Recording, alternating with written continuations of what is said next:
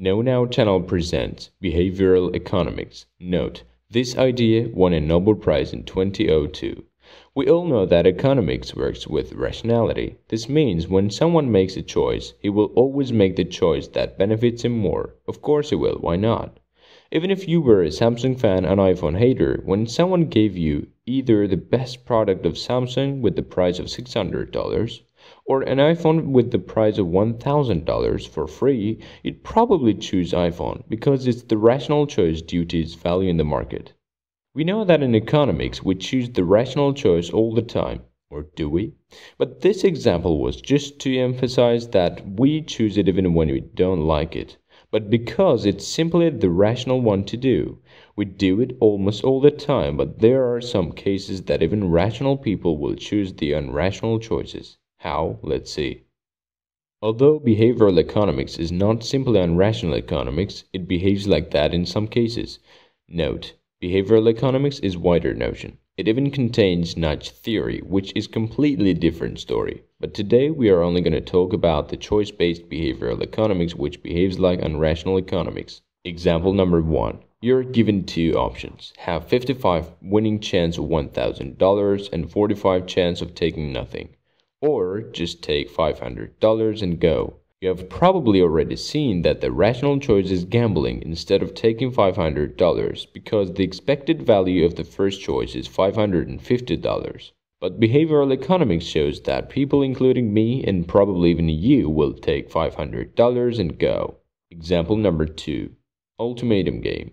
You and a guy are playing Ultimatum Game. The guy here is considered as your rival in Nash's game theory. Following the rules, this guy is given $100 and has to split with you, so he decides to make the deal. Let's say he decides to take $50 and also give you $50. If you accept, you both get the money, but if you refuse, then you both get nothing. Although rational economics says that even if he splits the money like 99 to 1, you should accept, because at least you are getting something. Studies, however, show that most of the people refuse 80 to 20 or 90 to 10 offers and accept only if it's higher than at least 30. Example number 3. Some people are just risk averse. Let's see if you are. Now, I'm flipping the coin. If it's head, I'll give you $100, but if it's tail, then you have to give me $60. Although mathematically it's obviously rational to take the risk, but some people don't, because they just hate to lose. Those people are just called risk-averse. Reasons. It's a fact that when we choose behavioral economics, we are economically doing the unrational, thus the wrong choice. But it doesn't mean our choice is wrong, because we are not comparing the choices economically rational, but we are comparing them situationally rational. Explanation of example number 1. Note, all these explanations are just my opinions. So, in example number 1, we did not take the first option despite the fact that it had $550 expected value. Why? Because if we are comparing the numbers, we are also inspecting the ratios of bad, normal, and good possible outcomes. In this case, the difference between 0 and 500 is way bigger than the difference between 500 and 1000. The loss of not getting 1000 and getting 500 is not a big deal, but the loss of not getting 500 and getting 0 is devastating. Example number 2.